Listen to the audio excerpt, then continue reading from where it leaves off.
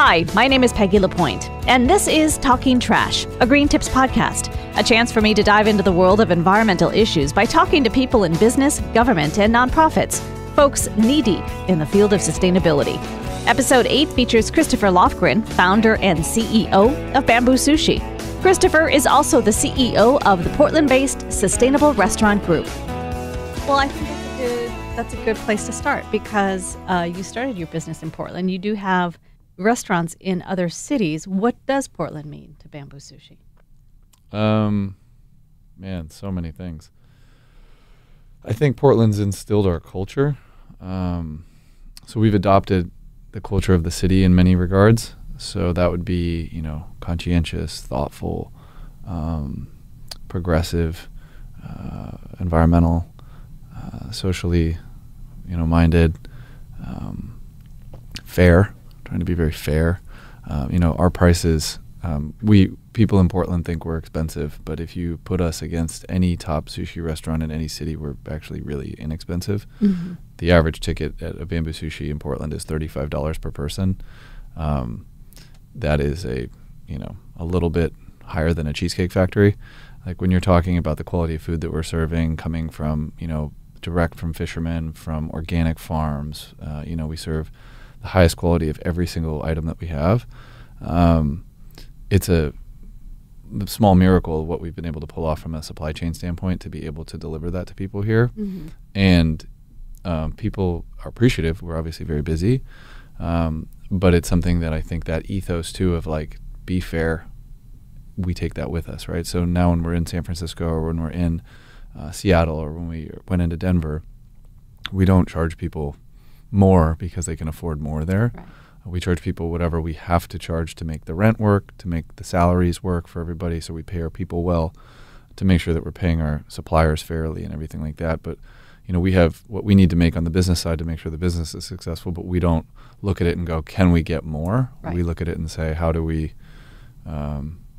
treat this in the fairest way possible? And I think that's just a value of Portland that's very unique, right? It's like, It's more about creating good in the world than it is about accumulating wealth. Right. And I definitely think that is a Portland, a wonderful feature of Portland. And the other nice thing about Portlanders, I know foodies gets tossed around, and whatever that means, but people are willing to pay for good quality.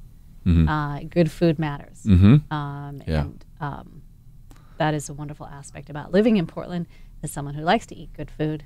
Yeah. There are a lot of options. It's very European in its sensibility in the sense that and what I mean by that is that people here believe that good food is more like a right rather than just a privilege. It's like good food. And that's one of our ethos too, is good food, good, healthy, sustainable food that's good for the planet and good for people should be available to everyone. Mm-hmm. It shouldn't just be reserved for people who are wealthy. Right.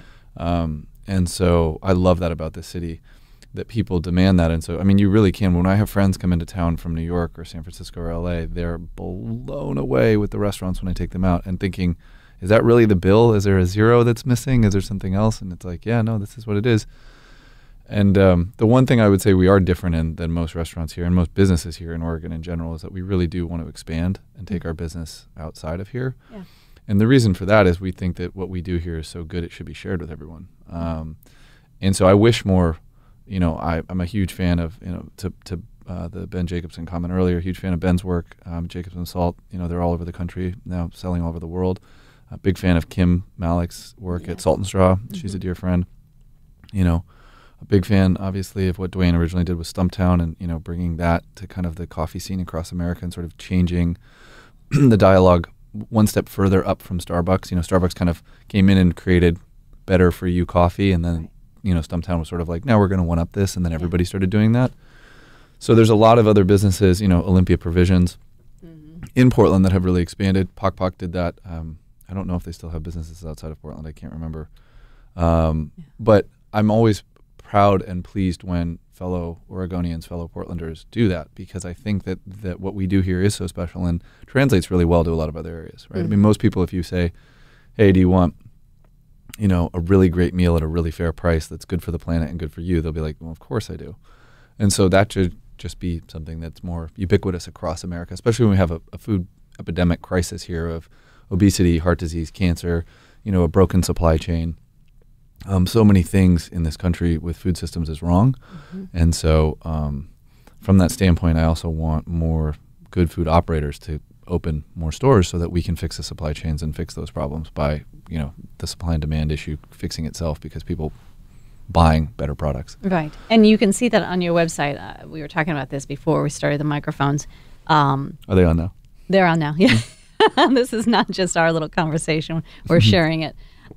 Great. The website is fascinating for a number of reasons. One, you lay out a lot of what you talked about as far as why you do what you do. But also, there's that aspect where you can see the carbon footprint of the food that you serve. Yeah.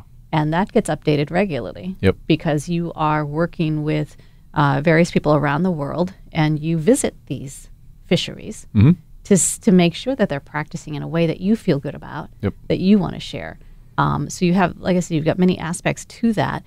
And then you also, you were talking about expanding not just your business, but creating that idea of, good food at a fair price that's sustainably brought to the table because you started the Sustainable Restaurant Group a number of years as well. So you're not just working on, bringing it to Bamboo Sushi, but also to other restaurants as well. I want to talk about Bamboo Sushi, but now that we've talked about this sort of aspect, the Sustainable Restaurant Group that you started 10 years ago, why? So the Sustainable Restaurant Group's the parent company of Bamboo and Quick Fish, which are our two brands. One's a fast casual, one's a full service. Bamboo is the more well-known one. Quick Fish is about 2 years old. And Sustainable Restaurant Group was started to essentially help scale our businesses, but also at a certain point, what we've talked about internally is we want to be the guiding force or guiding light for good in the restaurant industry. Yeah.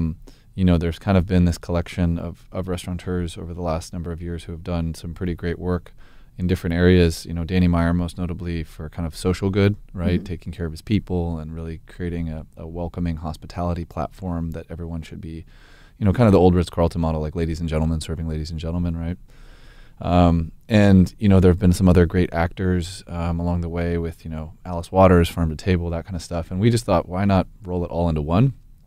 But the thing that restaurants have been missing for a long time, and I think they've been either unaware of or maybe too afraid to do, is use science and data to really back up the claims. And so, if you look at any other type of business, to make a claim, you generally have to have pretty hardcore science behind it, right? You can't say I have a 5-star crash rating on my car if the National Highway Institute in Traffic Safety hasn't actually crashed the car, right? And likewise, you can't say that you're going to get XYZ on a banknote if it's not true. Like, there's a lot of facts that have to go into the rest of the world. And for restaurants, this idea of sustainability is quite nebulous. For restaurants, this idea of social good is quite nebulous.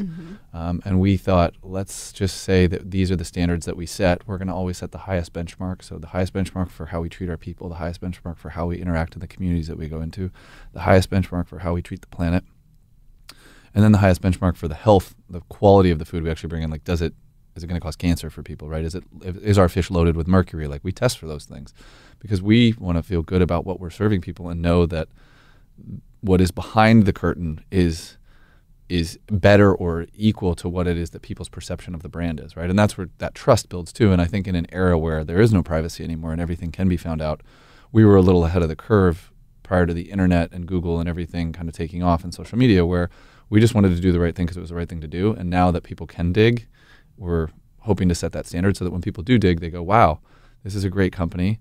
And if there are areas that they can poke at, we are welcoming it, right? We want them to poke to make us better. Yeah. And then we hope to hold ourselves up as a benchmark for others to say, if we can do it and we can be profitable, you should try it too. Yeah. Don't be afraid, right? And it's not because we think we're better than anyone. It's not because we're preachy. It's because we want to see an industry. I mean, most people don't know the stats, but the restaurant industry is the largest employer in America. 16 million people work in the restaurant industry, and that's just in the restaurants specifically. That's not counting trucking, transportation, agriculture, all of the different people who manufacture tables and chairs and plates and, everything else. It's a multi-trillion-dollar industry when you really look at everything. And it's not really an industry that people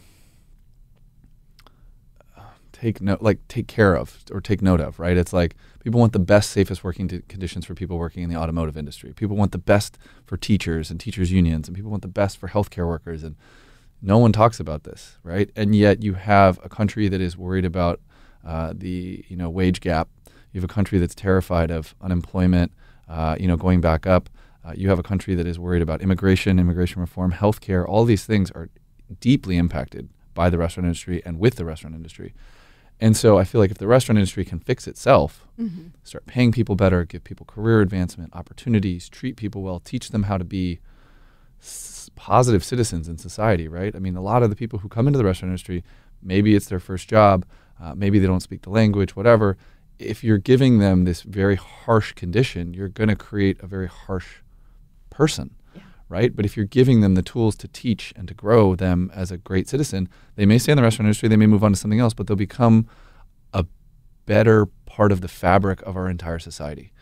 And so it's this very simple and yet deeply, I think, noble, important profession that is left, meaning hospitality, like service, right? Like we don't have a lot of things that are that focused anymore. We try to automate everything, right? Because it's like people are difficult, and yeah, they are, but I also think that people are beautiful and amazing and wonderful and creative and interesting, and we find it to be a part of our mission to give people an opportunity to be their best self. And if we can do that in every community we go into, and we can make hundreds of restaurants, then we can affect tens of thousands of people's lives. Imagine the lives that they'll touch and they'll affect, and that'll grow. And so that's a really big part of our mission. And so we use B Corp as an assessment for that, Benefit Corporation, for anybody who doesn't know what that is. It's a rating system. You can go online, you can see our assessment, you can see how well we did, you can see how well we did against other restaurants, other businesses. And then, we use the Green Restaurant Association for our certifications for all of our equipment and energy use and everything else. We're Marine Stewardship Council certified for our wild capture fish. We're Aquaculture Stewardship Council certified for our farm-raised fish. We look at all these different aspects. And then to the carbon point you were making earlier, we wanted to, again, set the benchmark as a restaurant company. And so using Sustainable Restaurant Group to do so, we went out and decided to analyze our entire carbon footprint. Because we think that's kind of the next frontier beyond okay, now you take care of your people, great. Now you're taking care of the planet, great. With the food you serve. That's like what most restaurants think. And then, okay, you build your restaurant sustainably, right? You use reclaimed wood, you use low energy products, these things, et cetera, recycled paper, all that. How can you do more? And it's like, well, what's the carbon footprint of the thing, right? Like what's our trucking and transportation and logistics and everything else, and how much, how difficult is it are people all driving, or are they Ubering? Can we encourage rideshare? Can we, there's all these different ways. And so it's like we as a business want to combat every single front we can to be the best business we can be, focusing in the two key arenas that we really care about, which is, the planet and people. Yeah. And carbon neutrality, getting there is challenging because as a restaurant, you run a restaurant, you've got employees coming at all different hours. You've got just things that are built in, like you said, the transportation of the food, and all these things that you can't change. I mean, when KINK went carbon neutral, there are things we can't change. We can't change the fact that we have to be powered up 24 hours a day. Right. And we have folks coming in at all hours of the day and night where, transit's not running at 5 o'clock, 4 o'clock in the morning, and those sort of things. And you offset your carbon footprint through seagrass. Yeah, seagrass sequesters 8 times more carbon than trees do. Yeah, and so you're putting your resources into an area that, again, makes your company, Bamboo Sushi, you're giving back to that fertile area, which is the water where the fish, their habitat. You mentioned a number of things, and you listed all 4 of them that I wrote down that I thought were interesting, because you have some design and operational decisions based on these principles, on the sourcing, on the footprint, on the community and the partners. And the community, you touched upon this, it's not just your community in the restaurant, your workers in the restaurant, but it's a community at all of these fisheries in all of these countries where you're getting your fish and your seafood. And that's not common. It is more so in Portland, I guess, with the folks that I've talked to, whether they're serving beef and they're going to the farms, or Karen with Nosa Familiar, where she has been at some of the coffee growers and seeing what they're doing. But generally speaking, and this is not something that's happening a lot, you had that intention when you started your company. And what I found interesting, but then again, as I'm listening to you speak and hearing what you're saying, your background is tech. And it didn't dawn on me until we're sitting here now that a lot of what you're saying, I hear the tech part of you, whether it's your website and the numbers, and your tech head is still there, but you're in the restaurant business. So how do you go from somebody who starts off in tech to now owning and operating Bamboo Sushi? Well, I think there's a couple things. So I get to use both sides of my brain between the two businesses. So I like science and math and data, and I like things that are absolute. Yeah. I also love coloring outside of the lines, and I love humanity and all of the messiness that comes with it, and the restaurant industry is probably the most shining example of that. As anyone who's worked in the restaurant business knows. Anyone who's worked in the restaurant business And I knows. recommend everyone work in the restaurant business. Me too. I actually think it should be part of like a requirement Yeah. When people get out of school, Yep. or at least when they're in school. It's great. It creates a lot of humility. Yes. But yeah, I mean, as far as that, I think that in general, there's kind of a prescription right way and wrong way to do things in a team dynamic, I guess you could say. And a company is just a team. It's just a big team. The Patriots this past Sunday won their 6th Super Bowl, right, in the last 18 years, and they've been 9 times and 13 AFC championships or something crazy. And they have this saying of the Patriot way. I'm not a Patriots fan, but I'm just impressed by that level of discipline. And I think that in any organization that strives for greatness, they have to look at how that team dynamic works, right? And so for me, tech companies tend to have pretty good team dynamics in the corporate world, right? I mean, Google kind of set the standard for what people want to do when they go to work for a company. Apple's always been one of the most inspiring places in the world to work. Now Tesla is one of the most inspiring places. Facebook for a long time was a place that people really loved. They've got a little bit of a PR issue to work through and a culture issue, but nonetheless, tech's done a really good job of, understanding how to create its products, get them out to the world, take care of their people, organize, move quickly, and in the process, they make gobs of money doing what they do. And for the most part, people pretty much like those companies, right? Like they don't sit there. They don't look at them like, oh, you're a terrible insurance or bank company stealing from people or whatever, right? You're providing a product and people like it. And in the restaurant industry, it's really weird because so many restaurants are run the exact opposite of a good team, right? It's an owner who might be skimming money off the top, or employees who are stealing and aren't being held accountable, and therefore creating a toxic culture or a hostile work environment. Obviously a lot of people know about all of the prior incidents that kind of became famous in the restaurant industry, I think back in the 80s and 90s for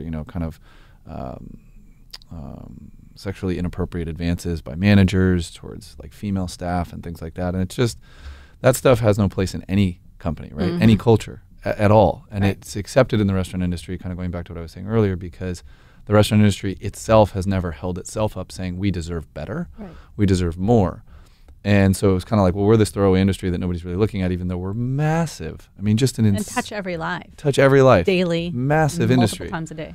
But, that would never fly at, there's no startup happening in San Francisco that's getting funded that's doing that, right? Or wherever you want to say. I mean, that's just an easy example. So the point being is that there's a right way and a wrong way to create a good team. And I wanted to create the right way. And so I just applied that to the restaurant industry. And, for the most part, there's a kind of a playbook. You can apply it to sports, you can apply it to business, you can apply it to restaurants, you can apply it to your home life. There's a right way and a wrong way for my wife and I to talk about things and deal with stuff. I don't come home some emotional, chaotic person throwing my hands in the air screaming. I say, hey, honey, I have to talk to you about something, and can we sit down and have a conversation? And, I'm feeling this way. I'd like to share my feelings with you. And, an emotionally mature, advanced relationship of communication and honesty and trust and all of those things. So that's how we try to run the business, and it generally works. It doesn't always, but it generally does. And I would say that, for the most part, the restaurant industry is giving me an opportunity to, as you put it earlier, touch so many people's lives. That's what I really love about it versus tech, because I feel like tech can touch a lot of people's lives, but in a very kind of impersonal way. Even Apple, which probably makes one of the most personal products in the world, your iPhone probably knows more about you than any person on the planet. For good or bad. For good or bad. But Apple, I believe that they really care about your privacy, and I don't think that they really know that much necessarily. I mean, they know a lot about you, but not everything that your phone does, right? Google knows a lot about you. That's probably where all your stuff is, right? But the point around that being is that, like, I get to meet my customers, right? Yeah. I shake their hands. I meet their kids. I read their letters. It's like a very different thing because at the end of the day, like you eat my product. Right. You put it in your body. You come into my home, so to speak. And that's really unique. And I take that very seriously. And I know our team does too, where, you know, it's not, you're not just holding it in your hand. You're not just talking to it or touching it or riding in it. You're consuming it. Yeah. It's becoming one with your body. Right. And so because of that, and because you get to eat the product that we manufacture on site in real time, as opposed to like then like, you know, making, let's say, a candy bar or something, and then you eat the product, but I never meet you. It's like this convergence. And actually restaurants are the only business in the world where raw product comes in, raw product is assembled and manufactured, and then sold and consumed all within the same four walls. Right. There's no other business in the world like that. And so it's just this very interesting feedback loop that requires a different level of sensitivity and thoughtfulness behind it. And that's something that we really love. So I think looking at all those different things, you're 100% right that my brain does think about problems and solve them in a very tech way. But I also try to apply just great team business practices to anything that I'm in, irrespective of whatever the industry is. Because there is a right way to treat people and a wrong way to treat people. There's a right way to motivate and a wrong way to motivate. There's a right way to, I think, break down problems into their base parts and then work up from them. And so that's what we try to do in everything that we're looking at. Yeah. So I've read when you decided to open up a restaurant, you investigated the best way to source your food.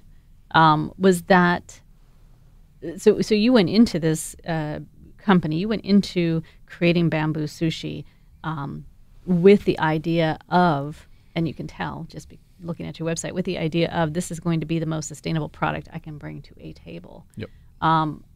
What was that process like? Because that's a lot of legwork. That's a huge commitment. Took a number of years to get that supply chain built. Right. And so what were the growing pains with that? And what did you learn from it? Because you're moving forward and you're growing. Yeah. We learned a lot, and it was a lot of growing pains at the beginning, especially considering we started during the beginning of the recession. So the restaurant opened in November of 2008. And if everybody remembers, or maybe would like to forget, the entire U.S. economy collapsed in September of that year. Yeah. And so it was the beginning of sort of a really long drought and trough of difficulty. The positive around that was we had a lot of people who prior to the recession happening, wouldn't take our phone calls. So when we'd say, hey, we want to buy this product from you, they'd say, well, you know, we don't need you as a client, and we will only sell you, and this is a very common practice actually, especially in fishing, where they'll have all this unsustainable stuff or old quality stuff that they need to quote unquote move, and they'll force the smaller purveyor into buying that so that then if they want to get the good stuff, right? It's like this kind of weird thing where they're like, we got to get this off our plate. Otherwise, why should we sell to you? You're just a nuisance. And so we had this very weird, you know, time where we were like, okay, nobody wants to work with us. And then the recession happened and we hadn't opened the restaurant yet. And we were all of a sudden like all these phone calls started changing. It was like, well, you know, we could do this and do this. And so, you know, we didn't have, our menu is significantly bigger now. We have more options. We are continuing to grow those options as more science and data comes in of what is sustainable. But also because now we get people wanting to work with us constantly because of our size and scale and also the commitment that we have. Right. And so anybody else who really has that same level of commitment wants to have their stuff showcased with us, and it's a vice versa relationship. So, you know, it's been a fascinating journey. I mean, the supply chain is the key to what we do. It's the thing that allows us to deliver the best, highest quality products from a sustainability as well as a human health standpoint from anywhere we can source in the world. We're very fortunate that in the United States we actually have really well managed fisheries here. And so about 80% of the products served in Bamboo come from U.S. waters, which is great. Also helps cut down on the carbon footprint and also keeps the costs lower on freight and shipping, and also reduces the amount of air freight miles because we can ship things by boat or rail, which are the most sustainable forms of transportation in the world. So there's a lot of things that we did to change that. A lot of restaurants, especially in the sushi world, brag about flying things in from Japan, which always makes me chuckle that still works as a marketing ploy, because the tsukiji market in Japan, which is now not the tsukiji market anymore because it closed, it's turned into a new market, but prior to that, 60% of all the seafood in the world flows through Japan every day. It's a massive number. But if you actually look at what's in the Sea of Japan and what's in kind of the China Sea and everything like that they would be sourcing quote unquote locally from, it's mostly things that U.S. people don't eat. It's a lot of, you know, silverfish and herring and mackerel and weird, you know, kind of species of different like sea snails and slugs and clams and stuff and they're delicious, they're wonderful. It's just not an American thing, right? Mm-hmm. And so the funny thing is that always cracks me up about these restaurants when they say, well, we flew all this stuff in from Japan, is I'm like, so you're bragging about the albacore as a small example. One of my favorites is when people brag about the albacore that got flown in from Japan. And I was like, the albacore swim off the coast of Oregon and Washington. That's Oregon albacore that then was bought by a Japanese distribution fishing company from an Oregon fisherman, sent to Japan, relabeled, 3x'd in price, 3x'd in carbon, and then shipped back to you. And you're bragging about that, even though I am going directly to that fisherman, talking to him, shaking his hand, pulling that albacore, and just having it driven from the shore to our restaurants here in 2.5 hours. Right. So it's one of those things that just cracks me up all the time. But, to each their own, and, I understand why restaurants still use that as a marketing play. And a lot of the people who are even working in restaurants don't understand the supply chain aspect. That's really the problem, is they don't spend the time. Chefs are so busy, and I get it. It's such a hard job. Mm-hmm. And they're so busy just making payroll and coming up with dishes and delighting their guests and cleaning the kitchens and making sure the equipment's not breaking and yada, yada, yada, that they don't have time to then be like, I need to spend 6 months researching the supply chain and going all the way back up. Now, a lot of chefs are starting to do that, and they're starting to meet the farmers and everything like that. But seafood's really complicated. Mm-hmm. It's why nobody had really tried to solve that problem earlier, and why there were so many restaurants focused on sustainability, but they could only get to the terrestrial side of things. Even Chez Panisse, obviously is considered to be one of the most sustainable, farm-to-table restaurants in the history of the world. And they were serving red-listed seafood until maybe like a couple of years ago. They just didn't know, right? And, they were believing their distributor who said it was this way. And the distributor doesn't have necessarily your best interest at heart. They're a salesman. Right. And there's nothing against distributors. We just work with them very differently. We go out and we buy the fish ourselves, and we broker those deals directly with the fishermen. And then we use a distributor like a P.O. box. So we'll then go to the distributor and say, hey, you have logistics, freight, and cold storage. Right.